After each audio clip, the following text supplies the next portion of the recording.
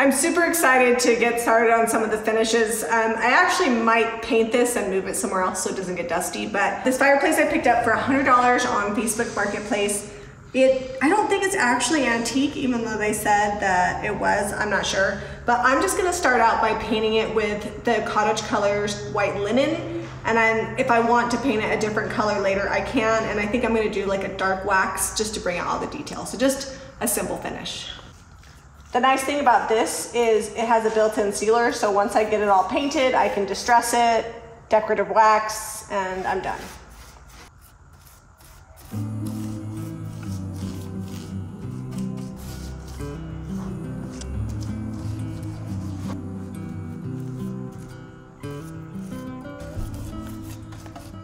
While Jamie's getting that painted, I'm gonna go ahead and repair this because this is where the mantle's gonna go. This is on the back wall on the stage where the old fireplace used to be, and it's got this big gaping hole in the adobe brick. There is an actual chimney that's functional. It goes all the way up from the basement. I'm just gonna go ahead and repair this. I'm using old bricks that we found around the property that are also adobe. I'm using a special mixture of Portland cement, lye, and sand in equal parts. And hopefully that doesn't expand or do any cracking. Did a lot of research on that and what would be best for this old adobe. So next up is sanding. I always use my random orbital. This one's a DeWalt, but I've had a bunch of different ones. I always use 220 grit sandpaper because if you go lower, sometimes you get squiggles, and if you go higher in number, then it just doesn't take enough off. Always go slow and see how much is coming off before you really go crazy, because different surfaces will react differently.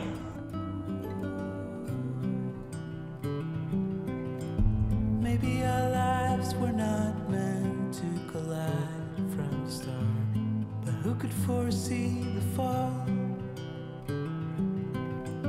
Maybe it's time to decide what to do with the fact that it happens to us all.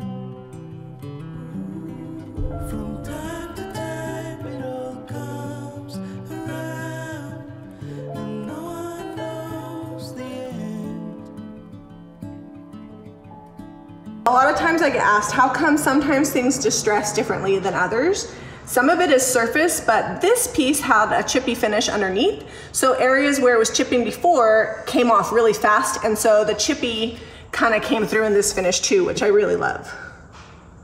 Have you ever been afraid of dark wax? Because there's a few tips and tricks. One is always make sure that whatever you're going to be waxing is sealed, whether it's a all-in-one like this has a sealer built in, or clear wax it first, or put a coat of Big Top on it. That's gonna create a barrier between the paint and your wax, and it'll allow it to be a little bit more movable and wipeable. Another trick is I like to use a small brush, and then I just come in and I just put the wax where I want it. Then it doesn't get super dirty, I don't waste wax, and it just sticks down in the cracks to make the detail pop. And you wipe back right away, not letting it sit too long. I love the new Cottage Colors because I don't have to do the extra coat of wax or liquid sealer to protect my piece, and I can just wipe out. If you see that you're wiping out too much, just be gentle, or sometimes I'll take my rag or whatever and put it in like a ball so it doesn't get down in the cracks. And then I just go like this, and it just takes it off the tops and leaves it where I want it.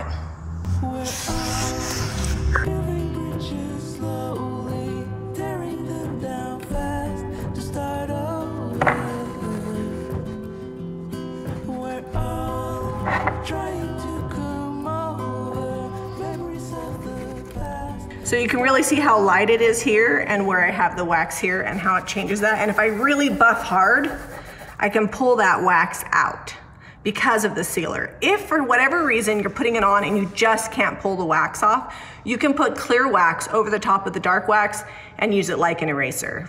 I won't have to do that here because it's really working out the way I want it to.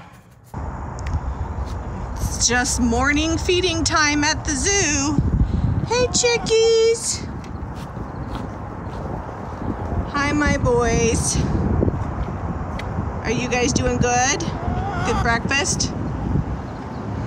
The little black specks, don't worry about that. That's just, you know, poop. Sheep poop. Ooh, 2 eggs. All right, hi sisters. I know you got an egg under there. Hi. Hi. Oh yeah. Okay, I'm gonna have to move you. Move over. Hey. Sister. All right, I gotta put the phone down. 5 eggs. Sorry guys.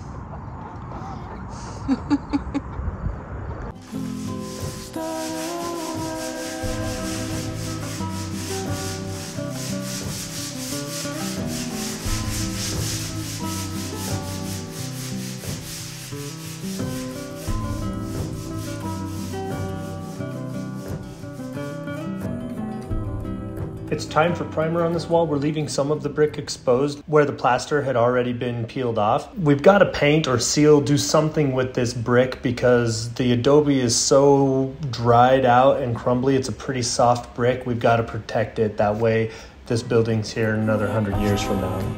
Building bridges slowly, tearing them down fast to start over. We're all trying to come over memories of the past and start over. We're all building bridges slowly, tearing them down fast to start over. We're all trying to come over. We're holding this up because it's not secure. It's actually probably gonna go to a safe place while we do the floors and stuff because we don't want it to get all dusty. Yeah, we still have to sand in here. This is just a primer coat, so we'll go ahead and get this painted up with the right color. It's not gonna end up being this bright, and it should look pretty good. We're happy with the way the brick's looking painted. I'm super excited to be getting to the paint part. I know we could like spend all day nitpicking, but I want some of like the reclaimed look to come through, so I don't mind a few cracks and imperfections. If you guys have questions about dark or black wax, comment below. I'm happy to help you out. I know that a lot of people kind of get scared by it, and I want to help you be able to do what you want to do with it. If you need wax or paint or anything like that, be sure to check out JamiRayVintage.com. And if you like this video, be sure to give it a thumbs up and subscribe to Jami Ray Vintage for more DIY.